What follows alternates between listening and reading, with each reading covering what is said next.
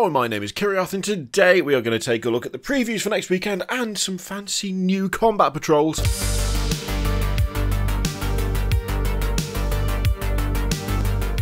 So what do we have lying in wait today? This is going to be a relatively quick one because there will be another video later covering New Model Monday, and also I'm suffering massive technical issues again. All of my hard drives are failing at the same time, which is worrying because that surely speaks to a deeper, more serious issue, but I don't know what it is. I'm just in a world of hate and collapse. Let's blast through the preview and take a look at those battle boxes before we immediately become out of date by the reveal of some new models. Let's get into it.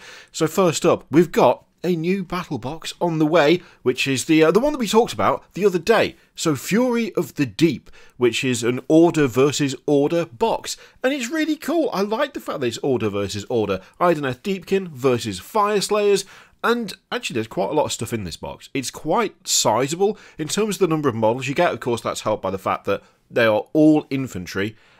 Well, I say that. What do you even count the giant shark as? What do you even count? I suppose it's not even a giant shark. What do you count the shark as? Like, is that infantry? I mean, technically, it's not like on foot, is it? It's swimfantry. Oh my god. Oh, well, absolutely. That joke of the week, that. There's never going to be anything better than that. Also, just a terrible pun. But yeah, I quite like the look of this box, to be honest, because it is Order versus Order. It's something a little bit different, kind of highlights the fact that a lot of those factions are, whilst working together, also a bit aloof and alienated and have some deep grudges that go back a long way. It's cool. More of this would be fun. Now, within this box, we have got two new models. We've got the Auric Flamekeeper. I nearly got that right from when I read it the other day. But then I doubted myself, and I didn't want to say it without reading it aloud in case I got it wrong. And the Achelian Thrallmaster, who corrals his soulless Namati troops and spurs them onwards to greater heights of violence. Sounds like just what you need. Also, loving his eel friend. I was going to say his little eel friend. Quite a big eel, also quite scary. Weird teeth.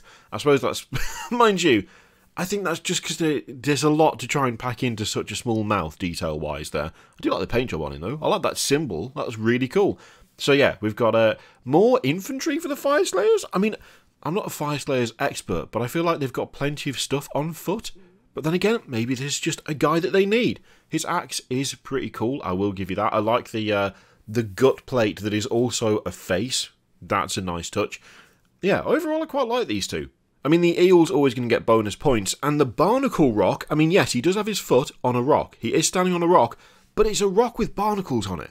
And you know what? I'll take that. As something a little bit different, I will absolutely take that. That looks kind of good. Alongside that, we've got another nautical themed release. I say nautical themed, I suppose only half of the previous one is nautical themed. So this is Gorlock Black Powder and his motley crew. We've covered these guys before. They were shown off a while ago. He's got a massive gun, like a big, I mean, it's a Caradron Overlord's gun. I forget what the actual gun is, but it looks like a double-barrel blunderbuss, which is quality. The monkey with the knife in his tail, I think that might overtake the crab in terms of popularity. I don't know, though. I don't know. I feel like when it comes to the model of the year at the end of this year, which is a long way away, I reckon probably the monkey with the knife in the tail might be a bit of a fan favourite. I mean, it's a monkey with a knife in his tail. Look at him. He's going to be an absolute crowd pleaser. You know it, I know it. The massive, brutal cutlass is always a treat. I do like that a lot, and I also like the fact that he's got the little braids and bows and beads in his beard. Yeah, solid, quality little gang. That they do look good. So alongside that, we've got Harrow-Deep Rivals deck. There's a new Blood Bowl pitch. The dubious blessings of Grandfather Nurgle. Oh, look at that. I really need to just get a Blood Bowl team. I really do, don't I? I should just bite the bullet and get it. But I wanted to do dwarves. And he said orcs. I wanted to do dwarves. And then when I said I wanted to do dwarves, all the comments were like, no, don't do dwarves. Everyone hates dwarves. You will be hated for playing dwarves. And now I don't know what to think, because I really like the look of dwarves, and I like the big death roller thing. But I don't want to rock up to a game of Blood Bowl, pull out dwarves, and people go, what a try-hard piece of shit. I don't want that. But I feel like that might be the result of doing that. I don't know. I don't know what to do now. I had my heart set, but I don't know. I'm always one to be contrary, so if something's good, I don't necessarily want to play it, which is probably why I lose games all the time. Now, we've got the usual dice as well to go along with that, but more importantly, we've got cross-ons. We've got flying cross-ons. The cross-ons of Doom are on the way. They are finally being revealed. I mean, not revealed, released, but they showed us these a while ago. I forget when it was that they showed these off, but they are on their way. I love them. I genuinely love them. I kind of... the Doom scythe I really like a lot more. I like it a lot more than the Night Shroud. I just think they look cooler, but they're a Forge World thing, which makes them massively expensive. Because I have thought about doing some sort of Necron thing since Indomitus dropped and we got all the fancy Necron stuff. I still have a load to build, but I got partway through and I was like, I want to do more vehicles and stuff, but I don't know what I want to do with them. And specifically, I like the Forge World things, but they're massively pricey. And yeah, would I get the use out of it? I don't know. But little tiny versions, a lot more of an acceptable outlay if you just fancy painting some little death cross-ons. Now, of course, there'll be the usual array of like what's in White Dwarf and all of that stuff, like Black Library releases, Warhammer TV, so on and so forth. But this is more important. This is far more important because we've got new combat patrols on the way, which means I think the range is actually getting pretty close to being rounded out at this stage. We're getting there anyway. 5 of them at once is a big jump. So, first up, we've got the Tau Combat Patrol, which looks like a squad of Fire Warriors. You've got a Ghost Keel, you've got some, what are the stealth suits called? The XV something or others? Just stealth battle suits. They've got a technical name, right? I'm not misremembering. And ethereal as well. But yeah, it's fine. There's not as many battle suits in there as I would have liked. I guess it's because there's technically there are suits in there. You got the Ghost Keel and you got the stealth suits, but I'm talking the classic battle suits. I'm not going to complain about the Ghost Keel being in there because I actually think that's one of the best looking units the Tower have got. The Ghost Keel looks absolutely solid, but for some reason I always feel like when it comes to at least a starter box for Tau, you need to have a couple of battle suits in there that are like the classic ones. I don't know why though. Maybe that's just because that's how it's been for ages. Like the Start Collecting had battle suits in. So maybe it's just that I'm so used to seeing that seeing this, I was like, it feels like it's missing something. But that's just like bias from the previous incarnation of this thing. That's probably all it is, but God, the Ghost Keel looks so good. It looks so good. It's such a good looking unit. Now alongside this, there's also one for Grey Knights and Thousand Suns. The Grey Knights one, there's a nice array of units in there, to be fair. And the thing is, the Terminators can be built as Paladins as well, if I remember correctly. I think that's a dual kit. So the quickest of checks says that yes, you can use this box to make either the Terminator squad or the Paladin squad, and the Strike squad can be made into either the Strike squad or Interceptor squad, Purifier squad, or Purgation squad. So basically, with this box, you're going to have a bunch of options, because they're just going to be the normal sprues, I guess. Although, will they filter some sprues out in order to get them into the box? Maybe they will. Ooh, maybe that's a possibility. Maybe it won't be like the full... But then would they really do not the full kit, because they share some components? That's actually tricky. I'm not sure. I'm not actually sure how that's going to work. I don't see why they would take stuff out of this one when they don't have other combat patrols, but maybe something to just keep a little eye on. Either way, though, nice spread. There's not a huge amount in the Grey Knights range, and this has got pretty much all the unique stuff they have.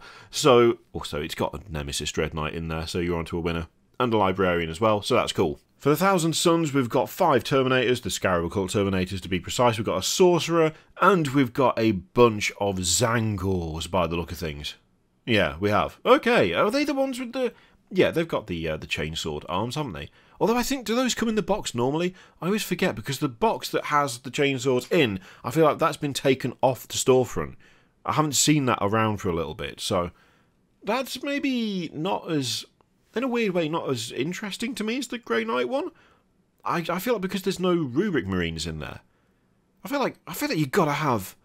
I feel like you've got to have Rubric Marines for a combat patrol for Thousand Suns, right? They're like iconic. They're the thing that you think of. They are the thing that you think of when you think Thousand Suns. You think they're Rubric Marines. But there aren't any. That's a weird choice. That's interesting. Okay. I mean, we know that the points value for these is all going to be combat patrol size. So all 500 points. So, like, they're all going to be the same strength. But, yeah, I don't know. That's just a weird choice to me. Okay, we've also got... Oh, wow, an Adeptus Custodes one. Alright, they probably showed this off before and I totally forgot. But For ages I wondered how they were going to do this, to be totally honest with you. Because, like, Adeptus Custodes, their stuff costs so much point-wise that how they pulled off a combat patrol was like, always a question of how they get it below the points limit. But actually, yeah, they've included, so 2 boxes of the Sisters of Silence. We've got an Adeptus Custodes infantry squad, which can be made into the 2 different types. And then we've got 3 bikes as well. So, yeah, okay, I can see it. I can see it.